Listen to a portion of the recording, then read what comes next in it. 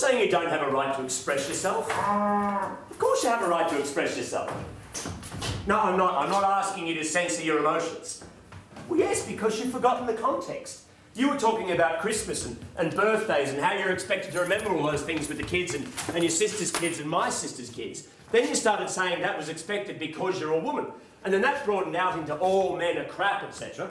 And it was then you launched the you should call your father more often line.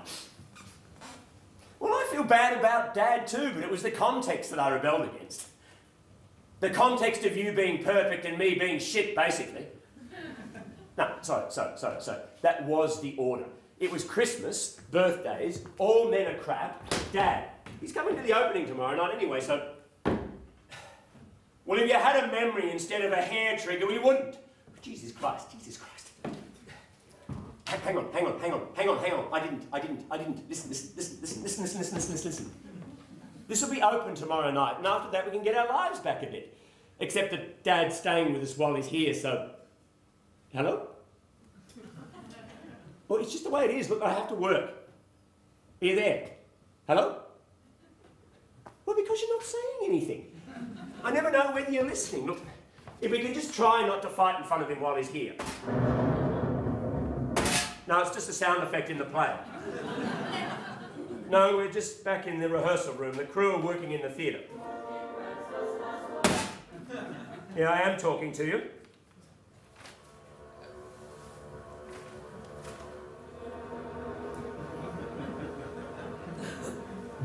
Divorce? What? Don't be silly, it's our wedding anniversary.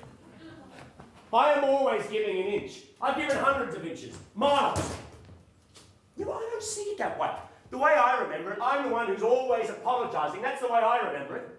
Yeah, but I never get the last word. There are always more words, yeah? Hello?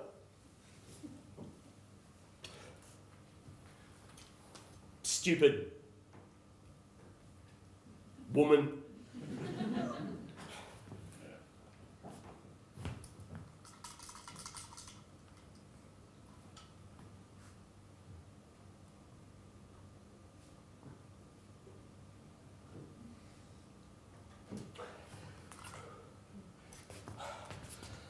Oh, Jesus Christ. Right.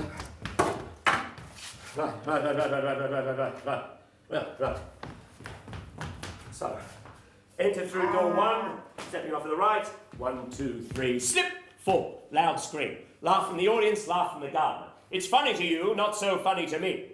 Exit OP after the gardener, who hurls down his rake in disgust. Re-enter just as Uncle Dave hits the landing with Sue. Sue says, my God, you were really pumping in there. I thought you were going to explode. Innuendo. Listen. Horror, exit to the patio, stepping on the rake. Nosebleed. Just as the sound of Jamie's car backfires.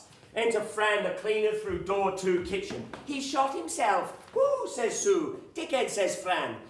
Actually, she says Brian. She faints. Sue faints off into the bathroom, unseen by Dave, who says, my nephew shot himself, a mortal sin. But where's that poor prostitute, Sue? And he goes back into the gym. Prostitute, run up the stairs, drag Helen out of the bathroom, mouth to mouth. Not Helen, Sue. Sue. Dave comes out of the gym, he's kissing her. He shot himself and he's forcing her on the floor, the poor prostitute. Prostitute, punch Dave into the gym. What says Jamie, who's just entered through door 1. Chase off through door 5 and on through door 6. Hey, Jules!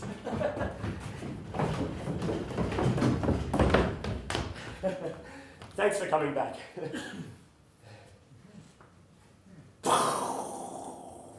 Ooh. Hey, Bill!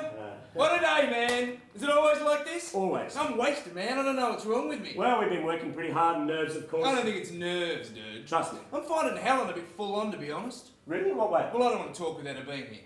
Right, sure. Well, let's get started. She's just, I mean, she's pretty full on, Like, she's always looking at me like I'm doing something wrong. She's a professional. All the time. She freaks me out. Today, right, I'm standing at the urn after we've acted in a scene together, right? She's turned her back on me like this.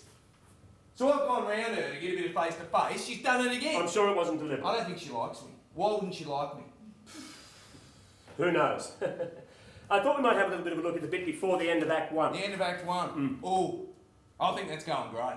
It is? That's what I think. I mean, Helen's freaking about it. She's saying I'm not talking loud enough, or I'm talking too loud, or whatever. I'm just saying chill, you know? Do you think she's threatened by me? Is that it? Or maybe she wants to root me. And so she's thinking, there he is again. Oh, there he is again. Could be. Trying to be professional. Or maybe it's that thing of being so tantalisingly close to perfection you just get impatient.